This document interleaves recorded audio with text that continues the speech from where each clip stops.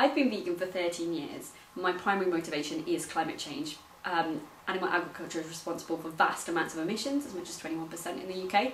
However, I appreciate that going vegan isn't for everyone, which is why I quite like using this new term that's been bandied about called climatenarianism, which is about reducing the amount of animal products in your diet naturally. So, you know, you might include meatless Mondays in this, or, you know, tofu-ki Tuesdays are taking off in the US. You might go vegan for a month at a time, give up meat for Lent, or just, you know, kind of reduce how much dairy you're buying as you go along. Another option is to replace animal protein as a food source in your diet with lower carbon alternatives like mussels. Choose locally reared meat, organic meats, organic dairy, things like this. You can also buy local vegetables from your local farmers market, or sign up for a vegetable box, join community initiatives, co-ops, whatever is on offer in your local area. There are lots of things you can do to easily bring down your carbon footprint from your diet without making too many significant changes.